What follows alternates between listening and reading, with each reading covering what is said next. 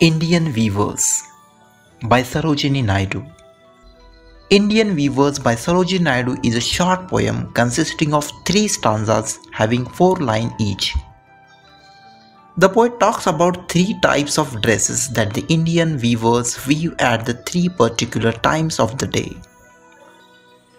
Metaphorically, each time and the dress weaved in the time symbolizes a particular stage of life. Sarojini Naidu was a famous freedom fighter and a poet.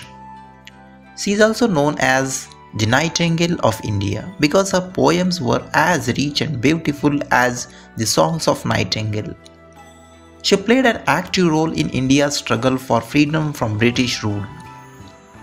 She accompanied Mahatma Gandhi on his famous Dandi March. Sarojini Naidu could speak multiple languages including English, Bengali, Urdu, Telugu and Persian.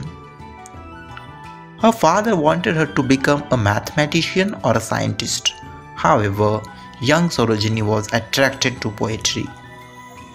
So let's enjoy her poem, Indian Weavers.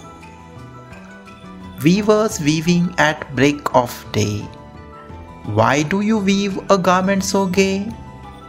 Blue as the wing of halcyon wild, we weave the robe of newborn child.